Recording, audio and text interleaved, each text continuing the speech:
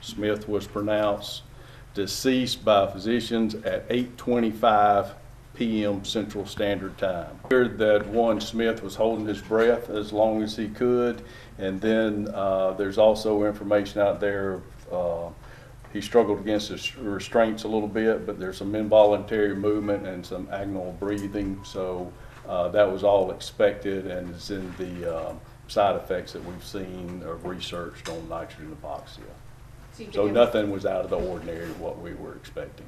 It's kind of a bittersweet day. We're not going to be jumping around, hooping and hollering, hooray and all that. That's not us. But we're glad this day is over.